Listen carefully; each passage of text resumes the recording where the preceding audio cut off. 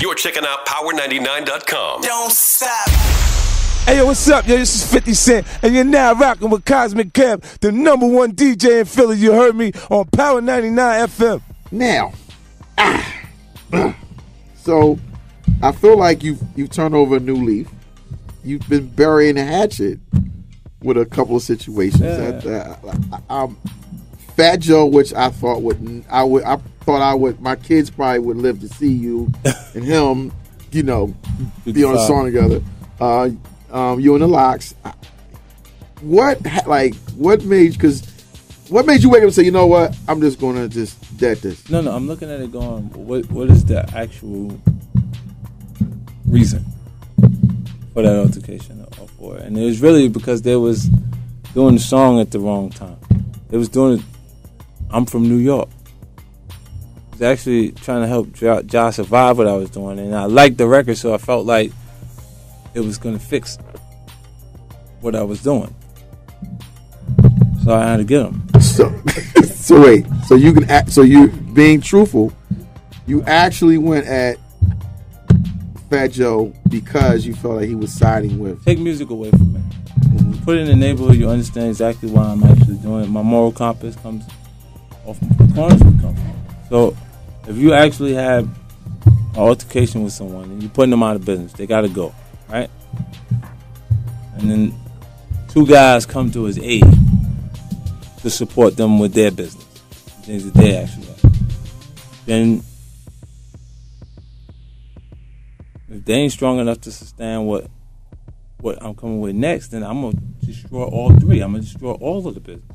But what happens is if once we get away and I've accomplished what I was after to begin with, because he never got back in position and never became a threat to anything that I was doing, then I can reevaluate that and revisit those situations. So they. But you're looking like the bully. You're looking like the bully. You're looking like the bully. Because what is the bully? Look at this. Look, how can you bully people that have initially, like what I'm telling you is if I'm already in an altercation and someone comes to you, that's like you got beef with somebody, Kev, right? Mm-hmm. And then he just goes and he's just cool with the guy. And now he's supporting him, helping him back. While you got beef with him. You don't got a problem with him? I have a problem with him, but at the same time, he's still his own person. He's his own man. I can't. That's the only reason why he's his own man. He's his own man. I understand. And this is why we're able to resolve these situations. Now, if he's your man, if he's your man, now I can understand if he's your man and he sides with the guy you got beef with. Wait. Listen, that's like if Lloyd Banks at the time would have did a verse for Ja Rule, I could see that. But I'm just because Lloyd Banks was your guy at the time. So what I'm saying is that's a little different. Like you can't control what other people do. Like yes, you can. No, you can't. Yes, you can. If you already pose if you create a big enough example of what's going to happen to you, right? Right. By someone else. If you what it is if you directly put yourself in competition with someone who has a high enough consistency to hold the audience, they'll turn people against you. You don't have a shot at this. They put themselves on the other end of the seesaw. So when they see me going up, means they're going down. Okay? Now, you understand that part, right? Well, I understand that part, but now let's keep it real. But let's keep it a bean. At that time, you were so far in the forefront. It didn't matter if somebody did a song with him or not. It wouldn't have mattered. No. Like, it does matter. Wait. I'm having a real conversation. Right. You were at the forefront at that time, and Ja was going down. You were going up. So even him getting a little bit of help at that time wouldn't have mattered. So it's like, I know you want to search and destroy. I get that. But what does Fat Joe have to do with that? Nothing. He just he might reach out to him, do a song. Yeah, at that point he was hating them. So it's like you done robbed the brother for all the work they actually got.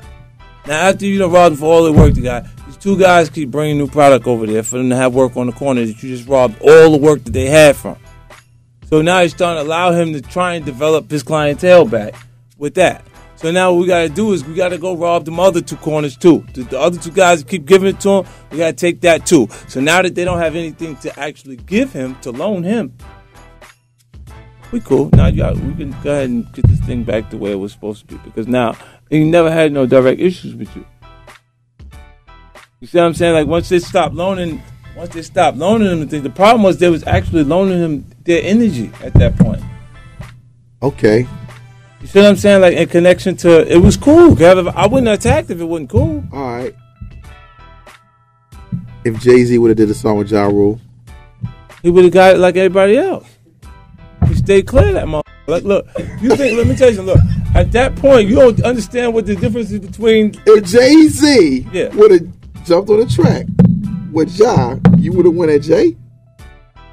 Honestly, who you think Jay-Z is? This is crazy. Because look, there ain't nobody that ain't gonna go get it at that point. There ain't nobody within our culture that ain't gonna get it, Kev. Like it was nothing personal. That's why I was able to solve it after the fact. Like it was any artist. And the reason why I said that, because the thing of it is, I do know that you've never been a person that pick and choose battles like you know. But some people do. Like some people say, well, they'll go at this one person, but if so and so say something, they won't say nothing. They'll just. That means you're a sucker. If ever he'll pick somebody he feel comfortable with, that means either he's been around a person, so he feels like maybe this person won't actually go that route. Like, don't expect them. Like, yeah, people have been around you or go further than a stranger. Because a stranger's gonna assume this gonna actually turn into. Has there ever been any beef, and this is safe to say, that you might have regret? Like honestly, like that you might have said, you know, maybe I should have did that. I mean, I could have passed on all of it. I could have not said anything and just kept winning. You see what I'm saying? It's just I chose to be competitive, and I mean, it allows. If you know what happened, listen, they watch me compete with other artists and see me smile at the actual situation. And because they can sense that I'm not afraid of it, it's only because of my experience prior to. That they don't. You can find nothing that will make me afraid of the situation now because I have the resources.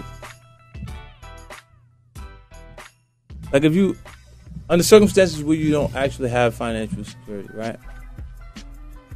Where I'm at, the price of life, where I grew up at, the price of life is cheap. So if you got the money, if you got the bag, it's gonna happen. When you drop it, it's a go. So tell me who is done? Oh, you think I won't drop the bag?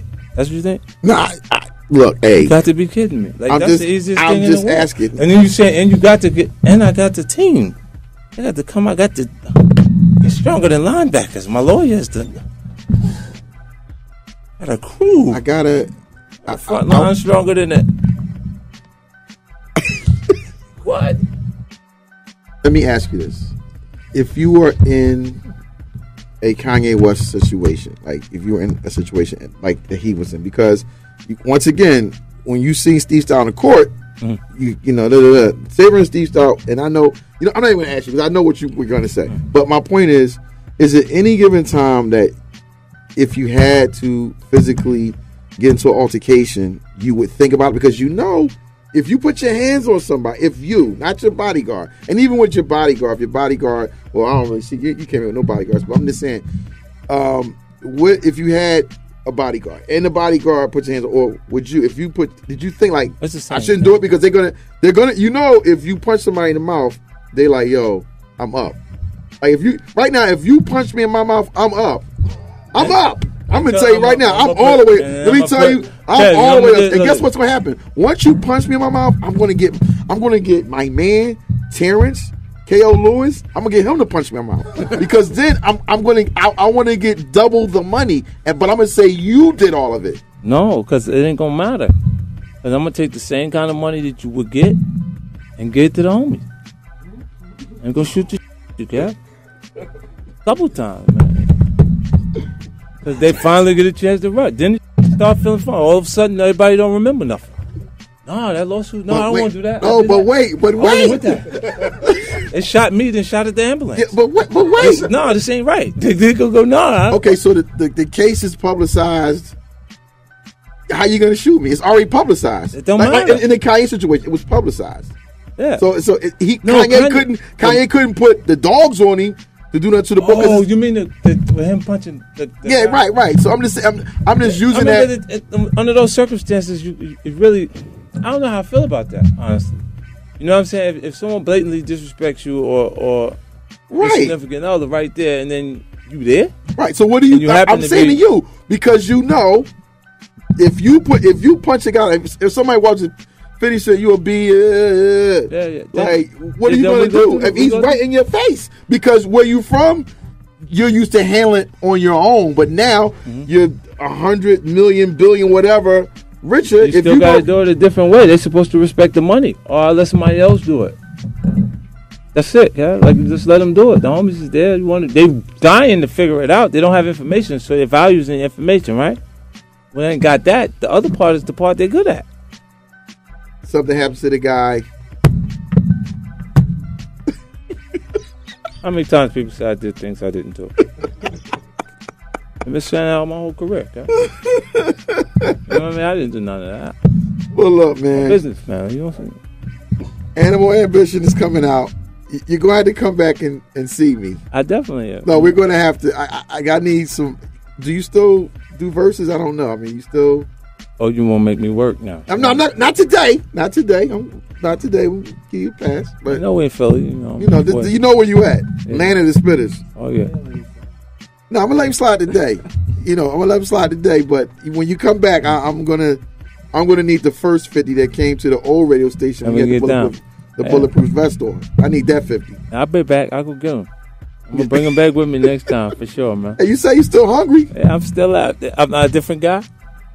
Man, you know, this is the thing. This is why I did Animal Ambition, because people get confused. They think that the actual success makes you an entire different person. Like, it's the same person. I mean, you know. But, I mean, I don't want to let people get the message wrong because we playing. Like, you know what I mean? Like, look. In all of those situations, you could say in every way that success can make you vulnerable. Mm-hmm. Puts a bullseye on you. Of course, like, because you're financially in space with ambulance chasers, the lawyers, they out there, they running, they want to do anything and everything they can to try and get some money, right? And a lot of times settling the case is cheaper than the lawyers because I got that expensive high-end legal team, right? The good guys call. So, I mean, it'll force you to develop the other side of things. When you don't think you should be spending that kind of money on it, that you let things happen. Things that would happen in any other circumstances will continue to happen. Well, look, man, June 3rd is around the corner. Make sure you come see me. We're gonna do this thing right. I'm glad you stopped through. Yeah, time for the little people. Kev, look, let me ask you a question. How much you think it'll cost to kill somebody? Nowadays, couple stacks. About 5,000. Yeah, 4,000. couple stacks. So why would it cost so much to go through the court proceedings? Don't make sense, right? You gotta even this up. Get him and the girl. I don't like the girlfriend. Oh, leave the girl out of it, man. Leave the girl out of it. Oh man, go on. We're gonna double that because the legal fees will be about 50,000 anyway, right? Oh, 40. I'm gonna give you 40, man. It's a discount. It's a $10,000 discount in this one, man. Kill both of them dead. Your radio is locked to Philly's Power 99 FM.